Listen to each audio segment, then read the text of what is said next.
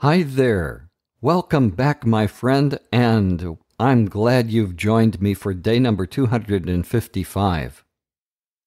Did you realize that yesterday God told us how to enter His kingdom, and not only that, how to be great in His kingdom? We have more treasures today. We're going to read Hosea 6, 7, and 8, our first reading in Proverbs 24, and the second half of Matthew 5. Let's turn to Hosea 6. In yesterday's reading, Hosea bought back his wife from prostitution, and the Lord drew analogies in his speech to Israel. Hosea 6, heading, The People's Insincere Repentance. The people say, "Let's return to the Lord. He has hurt us, but He will be sure to heal us. He has wounded us, but He'll bandage our wounds, won't He? In 2 or 3 days He will revive us, and we will live in His presence. Let us try to know the Lord. He will come to us as surely as the day dawns, as surely as the spring rains fall upon the earth." But the Lord says, "Israel and Judah, what am I going to do with you? Your love for me disappears as quickly as morning mist. It is like dew that vanishes early in the day. That is why I have sent my prophets to you with my message of judgment and destruction. What I want from you is plain and clear. I want your constant love, not your animal sacrifices. I would rather have my people know me than burn offerings to me. As soon as they entered the land of Adam, they broke the covenant I had made with them. Gilead is a city full of evil people and murderers. The priests are like a gang of robbers who wait in ambush for someone. Even on the road to the holy place at Shechem, they commit murder. And they do all this evil deliberately. I have seen a horrible thing in Israel. My people have defiled themselves by worshiping idols. As for you, people of Judah, I have set a time to punish you also for what you are doing." Hosea 7.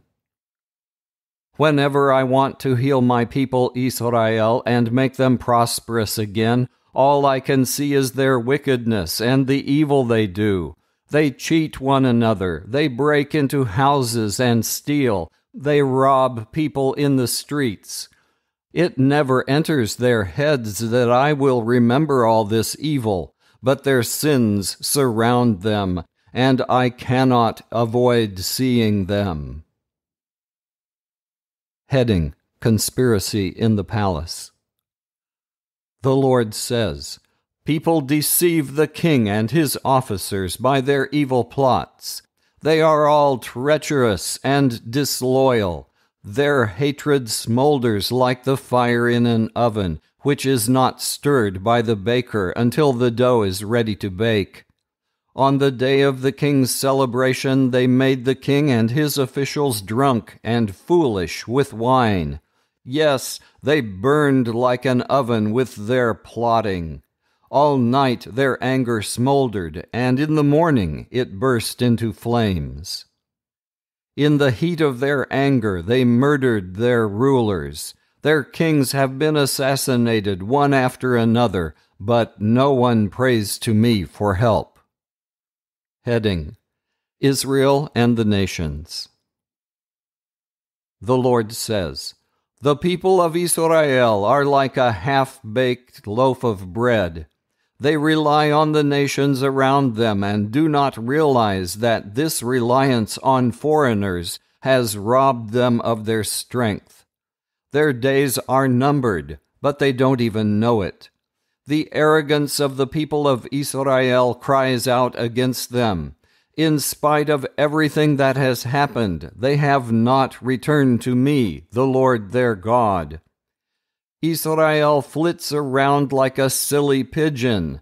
First her people call on Egypt for help, and then they run to Assyria. But I will spread out a net and catch them like birds as they go by. I will punish them for the evil they have done. They are doomed. They have left me and rebelled against me. They will be destroyed. I wanted to save them, but their worship of me was false. They have not prayed to me sincerely, but instead they throw themselves down and wail as the heathen do. When they pray for grain and wine, they gash themselves like pagans. What rebels they are! Even though I was the one who brought them up and made them strong, they plotted against me. They keep on turning away from me to a God that is powerless. They are as unreliable as a crooked bow. Because their leaders talk arrogantly, they will die a violent death, and the Egyptians will laugh. Hosea chapter 8. Heading: The Lord condemns Israel for idol worship. The Lord says, "Sound the alarm. Enemies are swooping down on my land like eagles. My people have broken the covenant I made with them and have rebelled against my teaching. Even though they call me their God and claim that they are my people and that they know me, they have rejected what is good. Because of this, their enemies will pursue them. My people chose kings, but they did it on their own. They appointed leaders, but without my approval. They took their silver and gold and made idols for their own destruction. I hate the gold bull worshipped by the people of the city of Samaria.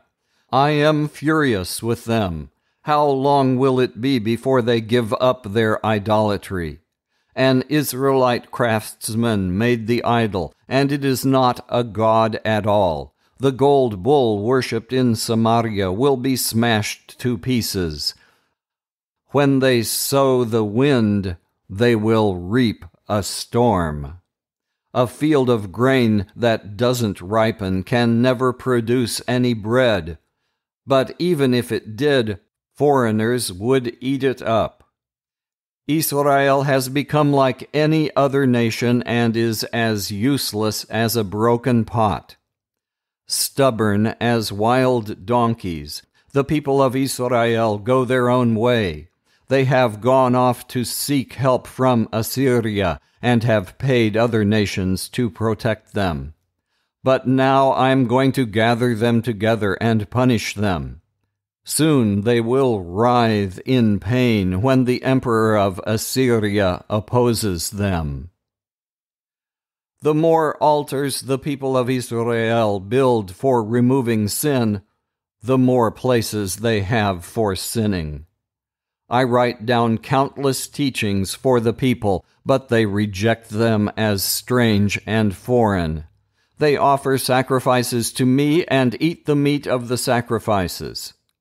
But I, the Lord, am not pleased with them, and now I will remember their sin and punish them for it. I will send them back to Egypt. The people of Israel have built palaces, but they have forgotten their own Maker. The people of Judah have built fortified cities, but I will send fire that will burn down their palaces and their cities. Now let's turn to Proverbs 24. Here are favorite verses from today's reading, verses 5 and 6. Being wise is better than being strong. Yes, knowledge is more important than strength. After all, you must make careful plans before you fight a battle, and the more good advice you get, the more likely you are to win. Proverbs 24. Don't be envious of evil people, and don't try to make friends with them. Causing trouble is all they ever think about. Every time they open their mouth, someone is going to be hurt. Homes are built on the foundation of wisdom and understanding. Where there is knowledge, the rooms are furnished with valuable, beautiful things. Being wise is better than being strong. Yes, knowledge is more important than strength. After all, you must make careful plans before you fight a battle, and the more good advice you get, the more likely you are to win. Wise sayings are too deep for stupid people to understand. They have nothing to say when important matters are being discussed. If you are planning evil, you will earn a reputation as a troublemaker. Any scheme a fool thinks up is sinful. People hate a person who has nothing but scorn for others. If you are weak in a crisis, you are weak indeed. Don't hesitate to rescue someone who is about to be executed unjustly. You may say that it is none of your business, but God knows and judges your motives. He keeps watch on you. He knows, and He will reward you according to what you do. My child, eat honey. It's good.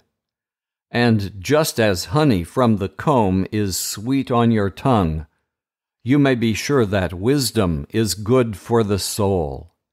Get wisdom, and you have a bright future. Don't be like the wicked who scheme to rob honest people or to take away their homes. No matter how often honest people fall, they always get up again. But disaster destroys the wicked. Don't be glad when your enemies meet disaster, and don't rejoice when they stumble. The Lord will know if you are gloating, and He won't like it, and then maybe He won't punish them. Let's return to Matthew 5. Yesterday we read the beginning of the Sermon on the Mount, including the famous and memorizable Beatitudes.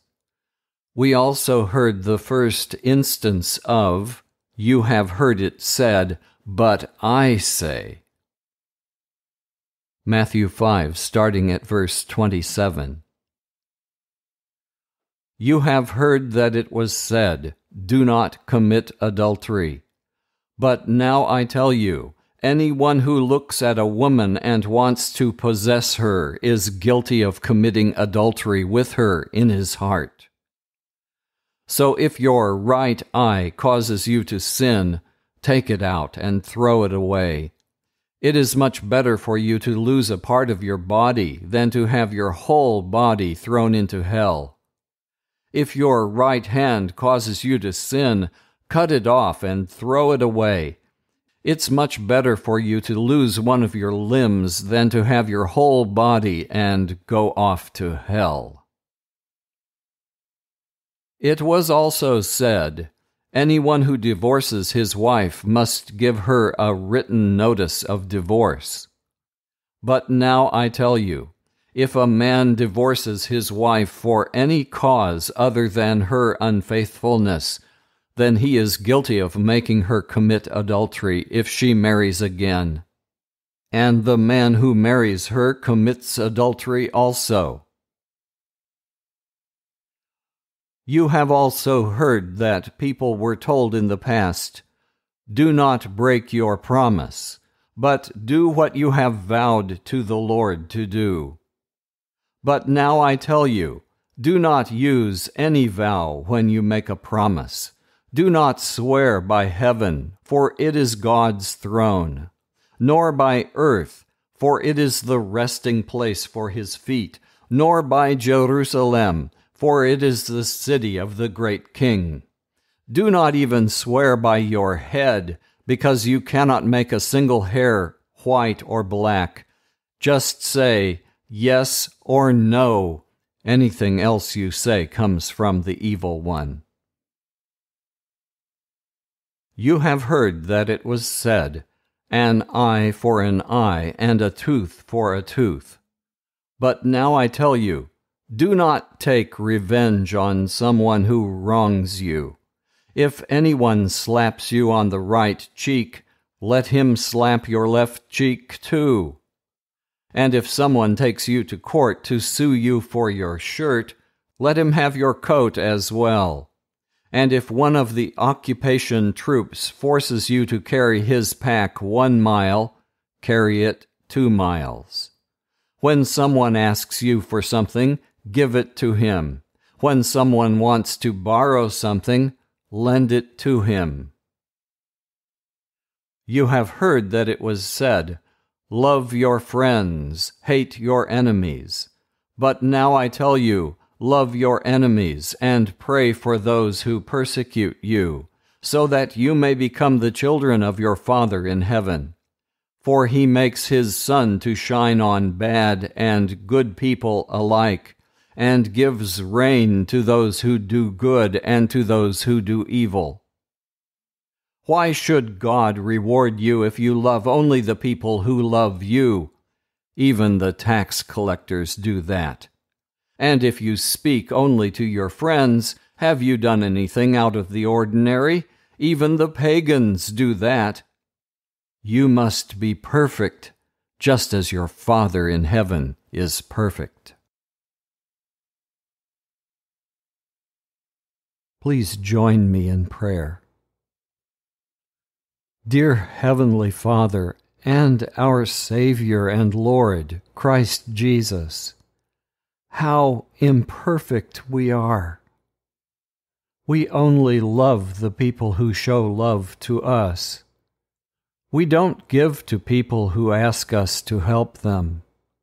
We don't lend to people without having them sign a contract.